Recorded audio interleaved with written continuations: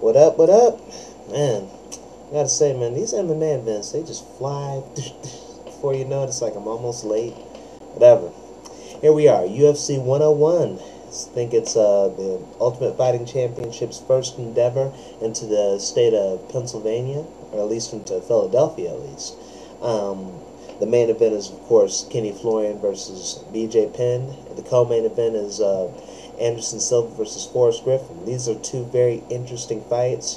Two very big, high-profile, highly anticipated battles between just four great fighters. And this also features, even though the names on the undercard aren't as big, I think it'll be a lot of great fights. I think a sleeper fight of the night, I'm looking at that Kurt Pellegrino and Josh Neer. Those are two gamers. That should be some real good shit. But focusing on the two big fights, these are just some very interesting battles. I mean, these are going to tell us a whole lot about these four combatants. And that's the kind of fights that I really like. Those are the kind of cards that I want to see. Something that really tells you something. Even though a lot of the fights on the undercard will be entertaining, I'm not sure how much any of those guys, I'm not really assured of their future in this particular division. I'm sure we'll probably learn a lot about them in future events, but these aren't really cataclysmic like this particular one right here. This is going to determine some careers right here. And starting with Anderson Silva versus Forrest Griffin right here. Anderson Silva is, of course, the middleweight champion. He's coming over a decision. He's coming after a decision victory to Talis Latis. He was highly criticized in that fight, as he was his last. I've made my point on that many times throughout two videos. However, I personally contend that his problems in his last couple fights have been due to the lack of challenge in this particular division, and I called for the 205 to really challenge this guy. Dana White has obviously heard all the criticism. He's said himself that he was embarrassed over his last couple fights with Anderson Silva, and he decided he was going to find a challenge for this guy, and he was going to find someone that's not afraid of him, and who else but Forrest Griffin, the original Ultimate Fighter. This guy is the ultimate gamer, the ultimate worker. This guy will get a fight out of anybody, and I expect him to have a great fight with Anderson Silva. Forrest Griffin, this is going to prove a lot about him. As I said before his fight with Rashad Evans, even though Forrest excels at being the underdog, if you underestimate him,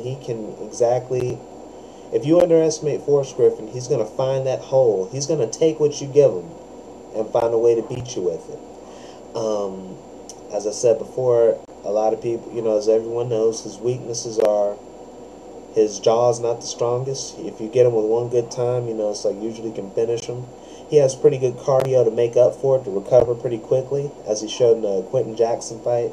However, if you do not give him quarter, if you can really capitalize on him, if you don't underestimate him, like Rashad Evans, he came there ready, primed for the fight of his life, and just really was able to eventually take Forrest down and take him out. And this basically falls in line right here. I think if Anderson Silva, if he's going to, underestimate Forrest Griffin, then he can easily lose this fight by decision. Another thing with Forrest Griffin, of course, is the lack of danger. A lot of people don't respect his punching.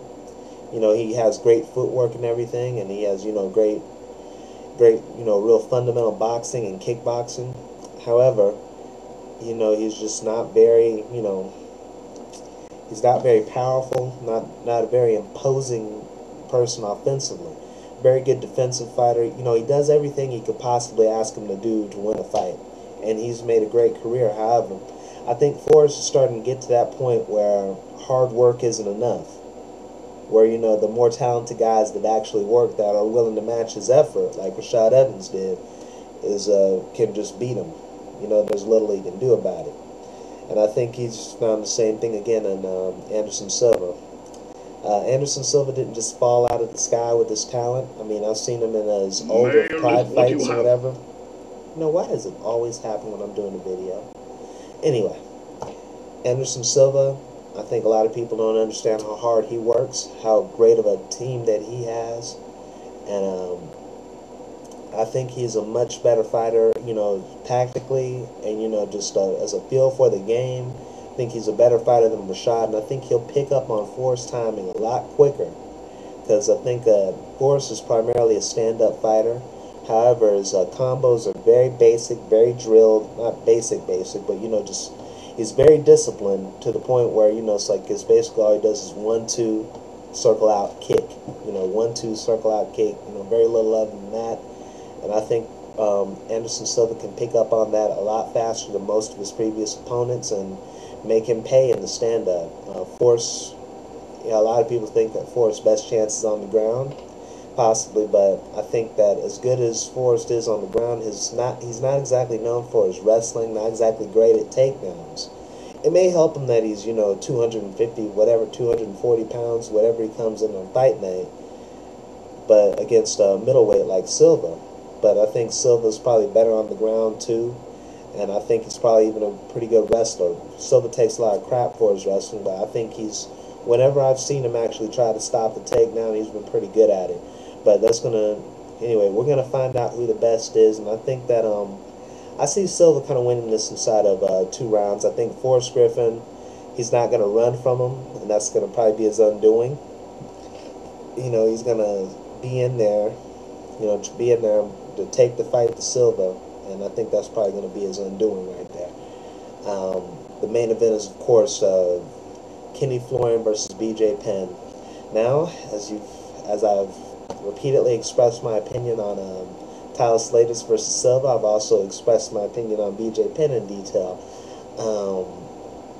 BJ Penn, obviously a great fighter, but his lack of motivation and his egotistical pursuits have really got on my nerves over the past couple, past several months since that. But he's been looking really good. He's been saying all the right things, except when it comes to St. Pierre. But he's been saying all the right things, doing all the right things, and looking pretty good going into this fight. But Kenny Florian, this guy's blood. He wants Kenny Florian is in his blood. It's in his heart. It's in his soul. He wants the world title. He is working himself nonstop. Always making himself better, always improving, traveling. All over the place. He's even training with George St. Pierre. That won't make him George St. Pierre. A lot of people, but a lot can be said for training and learning the things that George St. Pierre has, because in addition to being a great athlete, George St. Pierre's camp is one of the most scientific and most knowledgeable camps I've ever seen, and it can only help Kenny Florian training with him, learning some of the things that GSP knows as a fighter, as a nutritionist, and all this stuff, and that's going to help him a lot against BJ. And plus, what George St. Pierre knows against BJ, he's the only guy to beat him twice, and he didn't just beat him just with his own ability. He's scientifically. GSP's game plan was one of the most scientific, most brilliant things I've ever seen. It's a real great job, and I think that probably influenced the way people game plan for their opponents at the highest level. And with Kenny Florian, with that benefit, his knowledge, this is a question in both fights. How much hard work these guys put in against how much talent their opponent has.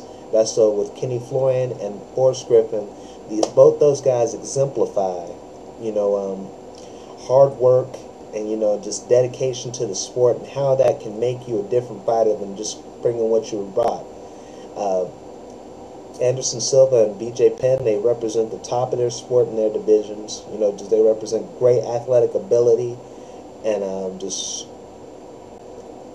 but guys that are in need of a challenge, and they're going to get a challenge tonight. In the Kenny Florian fight, I kind of got him by decision or so. It's going to be hard to get a round out of BJ, but with his abilities, I think he'll be able to, somehow ride out the storm, and I think he might be a very close decision for Kenny Florian. We'll never know, or he could just get smoked in the first round. Who knows? But we're going to find out just how good this guy is and just how much hard work is going to affect the legendary physical ability of BJ Penn. I'll hopefully be back with you later. Thank you very much. We'll see y'all later. All right.